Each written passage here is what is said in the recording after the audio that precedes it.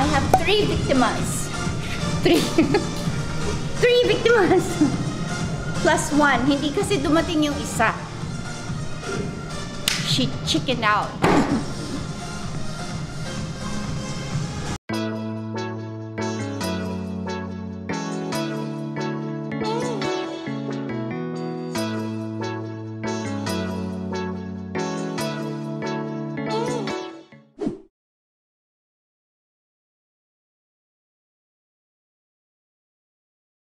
So guys, this is week 10 of our 10-week fitness challenge. I can't believe it. It's been 2 months and we made it through.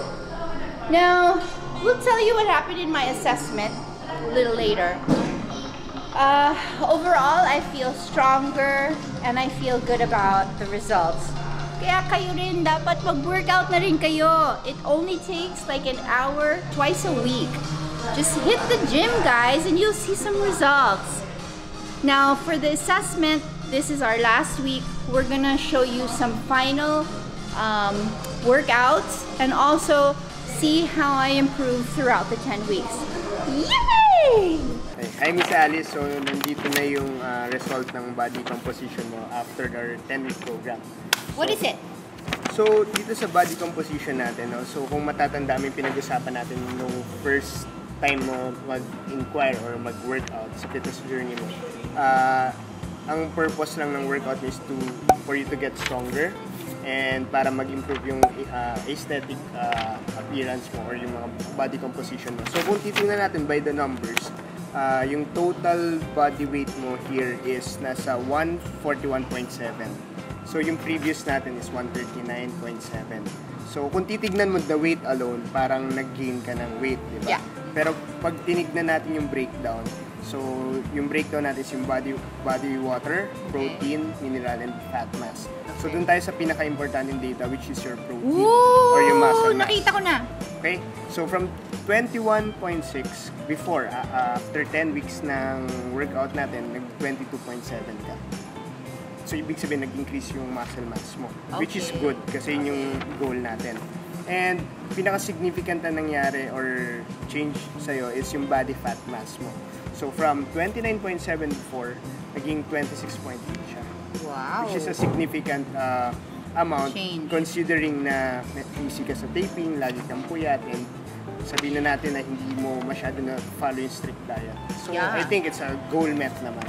So there's a room for improvement pa, pero so far satisfied naman ako sa nangyari after the 10 weeks.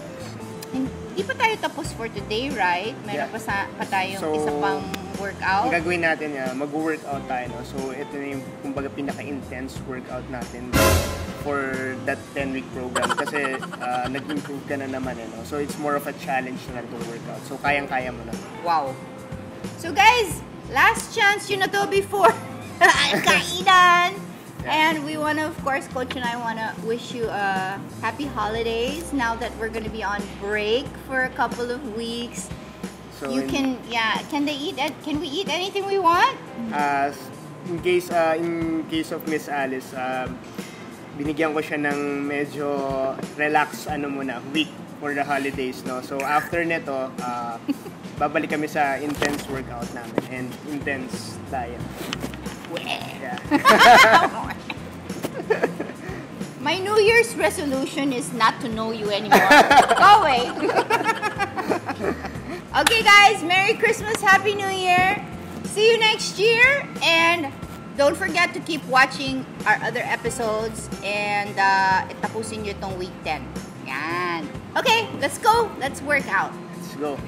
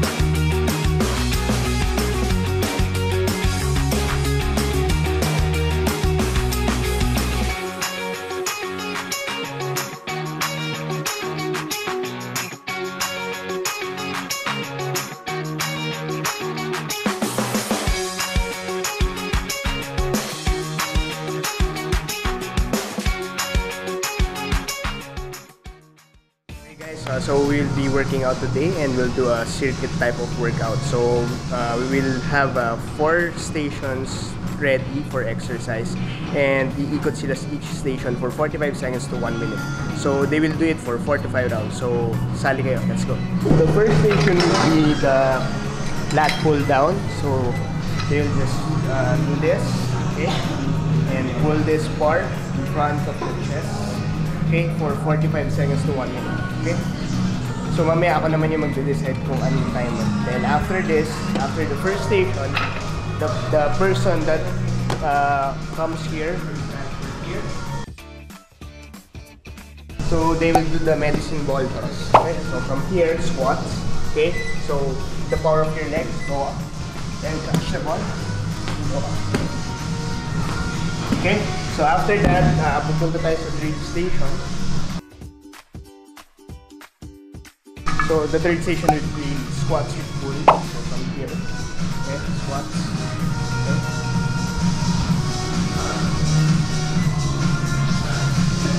Okay. Then the fourth one, be on the ropes. So jumping jacks the ropes. Okay, so after that, I'll give them rest for 30 seconds to 1 minute. Then ulitin namin yung isang round. Okay, position ha. Timer starts now. Baba, baba. Baba.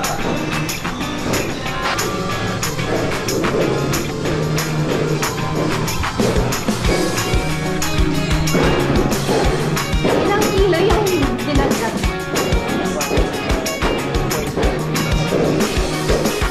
4, 3, 2, 1, stop.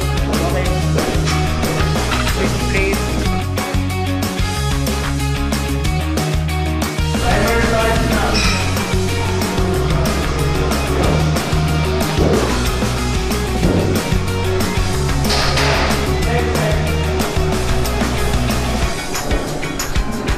Five, 4, 3, 4, 2, 1.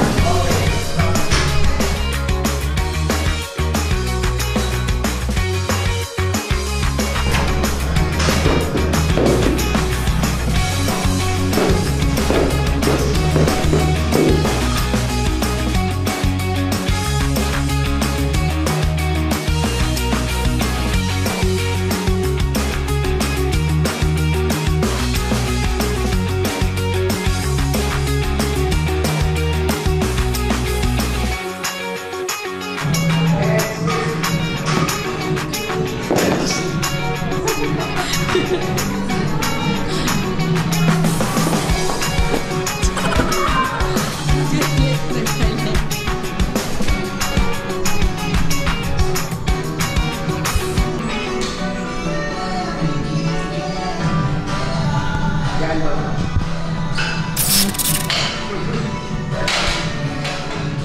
Kanina pa po nagagalit saan si Mom Steph.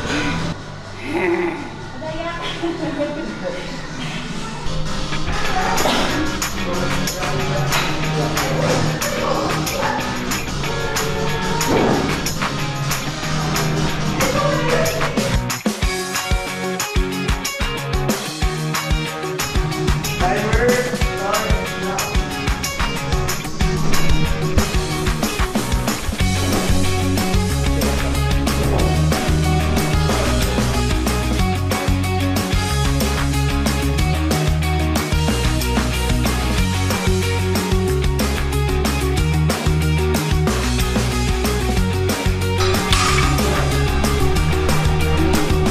Balik rolling and tapos na.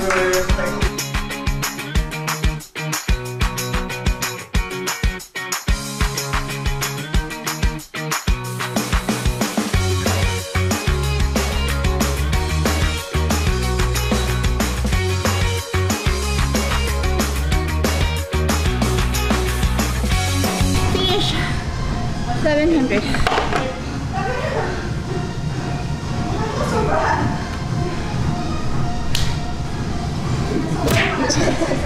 Hindi na tuwa na yung phone.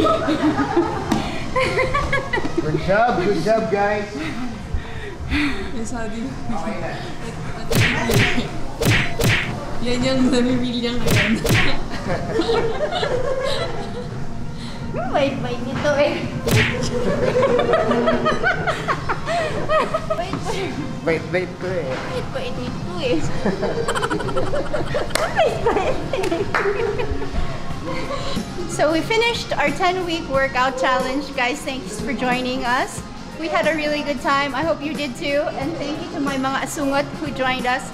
I hope you guys did the same exercises at home. If not, you can always go back to week 1 and try out our fitness workout. Merry Christmas! Guys, Merry Christmas! Merry Christmas! Lechon na!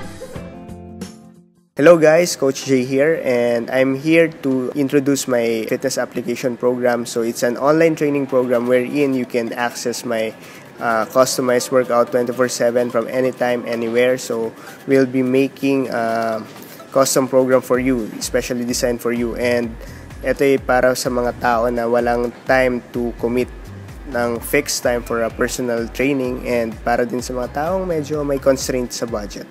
And hope you guys train with me. For you to train with me in my online training app, you just have to go to my website, coachj.trainerize.com or coachjgarcia.com. If you have more questions about fitness and anything related to fitness or questions about my app, you can reach me at www.coachjgarcia.com and send me a message. So I'm willing to help naman.